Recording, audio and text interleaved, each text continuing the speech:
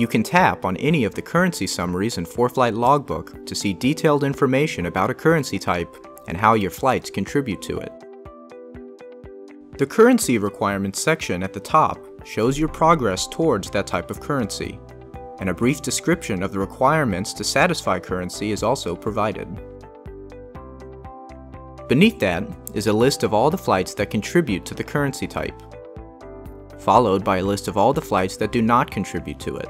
but which fall within the currency's time frame, such as 90 days for general currency or 6 months for IFR currency. Access to this neatly organized information is helpful for tracking exactly which flights contribute to currency status,